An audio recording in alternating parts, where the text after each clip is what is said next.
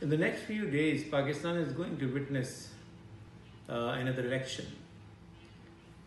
Unfortunately, this election, as it appears from the reports which we have been getting from all the sources, is already pre-rigged and it's already very controversial.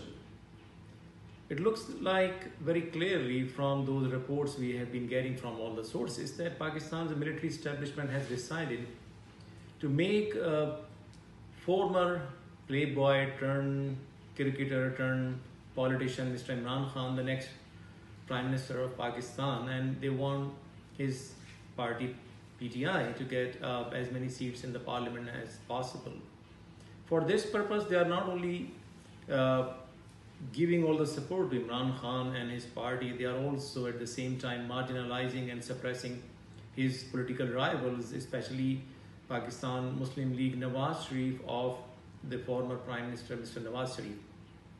As we all know, Mr. Nawaz Sharif himself has been sent to prison, and every day we are getting reports that the members of his party are either being intimidated to withdraw in favor of Imran Khan's party or switch side or face prison and other actions from the state.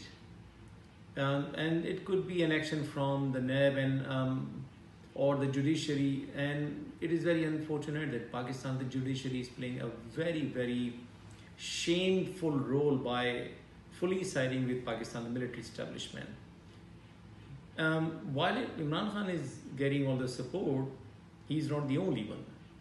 Pakistan, the jihadi groups, the groups which have been involved in mayhem and a series of explosions and who want to impose their twisted ideology of Islam on Pakistan and the rest of the world, they are being afforded full support from Pakistani military establishment.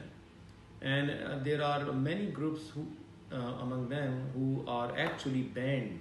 They are called banned outfits, who are being given complete freedom to run their election campaign, at the same time run their liberal and progressive opponents.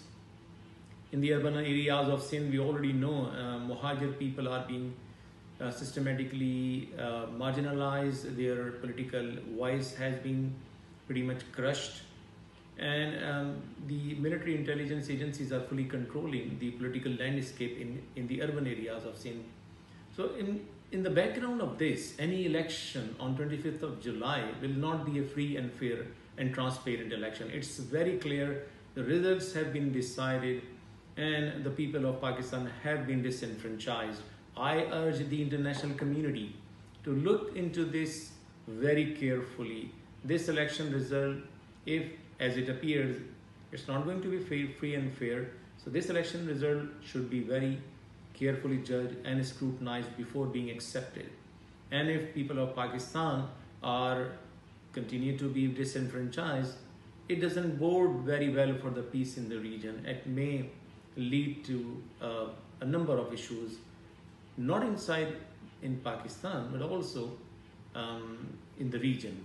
So again, my request would be to the international community to look into these practices, the unlawful practices of the ISI and Pakistani military establishment, very clearly put a stop to it and give people of Pakistan a fair environment to choose whichever party they want to vote for. Thank you.